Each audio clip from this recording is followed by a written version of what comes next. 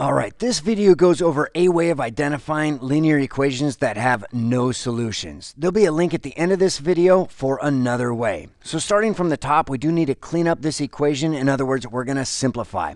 We're going to do distributive property first. So we still have the 6 plus there. 5 times 3x, 15x. 5 times 4 plus 20. And then the right-hand side already cleaned up, 15x plus 6. Now over here, we still need to add like terms. So we're going to have the 15x, and then 6 plus 20 makes a plus 26. So notice the coefficients, the 15 and the 15, are the same, but the constants, 26 and 6, are different. Therefore, we have no solutions.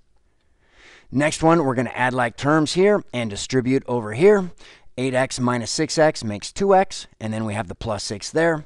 2 times x, 2x. 2 times 3 makes a plus 6. Now here we have equivalent expressions on both sides of the equal sign. That's going to be infinite solutions, not no solutions. Next one, distributive property here. Add like terms over here. 5 times 6x is 30x. 5 times negative 4 is a minus 20. Now here we have 5x plus 6x is 11x and minus 20 there. Notice the coefficients are different. Therefore, it's going to have one solution, not no solutions. Last one.